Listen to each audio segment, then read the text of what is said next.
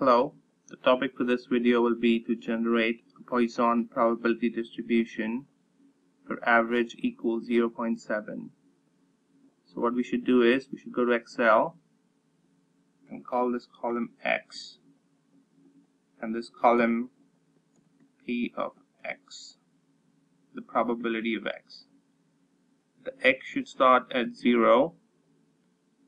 It should increase by 1. You should do this cell plus 1. Then you should come to the end and scroll it down. Say at least 9. So total at least 10. Then you should come here, press equals, and type POI, and automatically Poisson should come here. Double click on it.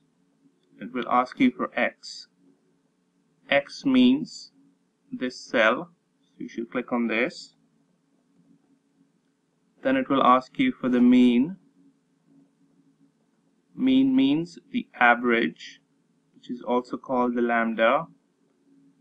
So you should come here and put the value of the mean, which is 0.7. And for cumulative, we'll put false.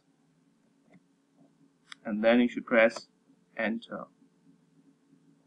Then all you have to do is come to the end of this and drag it all the way to 9. If you want, you can make this column a little bit bigger to get the exact values. This e to the minus 0.5 means you have to move the decimal 5 places to the left, so it will be nearly 0. Now to check the graph of this, the selected part, we should do insert column and the first one. This is the bar graph for this probability distribution, which is called the Poisson probability distribution for average equals 0.7. I hope this helped.